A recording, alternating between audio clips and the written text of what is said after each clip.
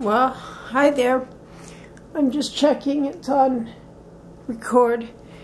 I have to do this with the movie projector because my iPad is stuck on an internal page on YouTube, so I can't use it. So I guess I'm going to get used to using the camera. Anyways, I've got 2 questions for Topics Tuesday, and actually I've got 4. One person gave me 3, which is really great.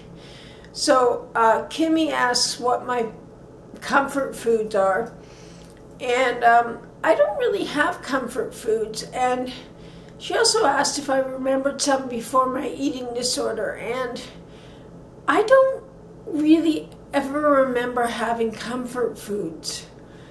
And that is very strange because everybody has comfort foods, but I don't remember ever having a comfort food. I know comfort foods are important. They take you home, they keep you comfy, they keep you warm and feeling good. But I just don't remember ever having comfort foods. I actually like the Boost and the Ensure. They make me feel safe, so I guess they're my comfort foods. They make me feel like I have control over Ed, so I guess they're my comfort foods. But I don't really feel like I have comfort foods in the way most people describe comfort foods. And that's a sad fact. It's a sad fact of my anorexia. And I don't remember having them before. I can't place a comfort food. Now, Justin Yoss asks about sexual orientation, and that's an interesting topic. I don't know, Justin, if you saw my video where I discussed my ex being in the hospital and my ex being a she. She's in the hospital, but I am a lesbian, and I believe that sexual orientation is genetic, because who would pick a life where you get picked on, abused, tossed around, have governments after you, and everything else? In Canada, it's easier than it is in the United States. We have the right to marry. They will hold a hearing on abuse if they see it. They're much more friendlier to the gay community than they are in the United States. So I feel very lucky to be Canadian.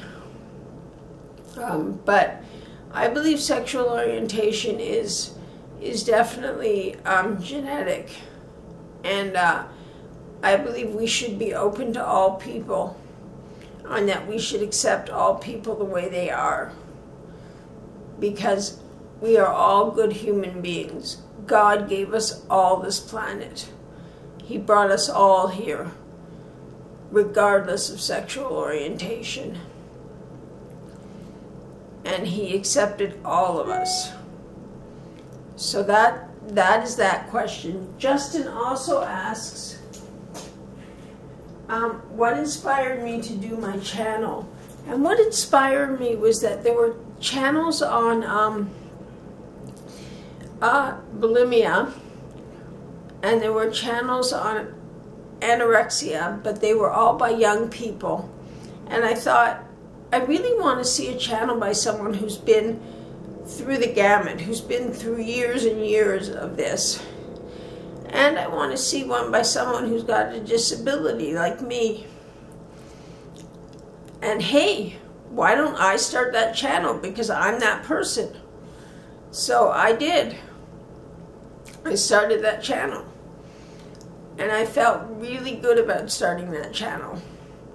It was just that the channel didn't exist, and I felt like I should start the channel, so I did. So that was why I started my channel. And finally, Justin asks my thoughts about different religions. And I am very open. I believe that all religions deserve the same and equal treatment. My family is Jewish, and last Easter I converted to Catholicism. I have not told my mother. She is too demented to understand. She would just get angry.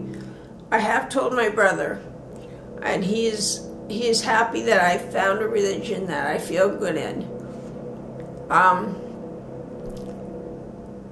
But I believe all religions deserve the same and equal treatment. We are all human beings, and we all have the right to live freely and openly in our religions and our faiths. And that is Topics Tuesday. Thank you for the great topics. Kimmy and Justin, thank you so much. Okay, bye-bye.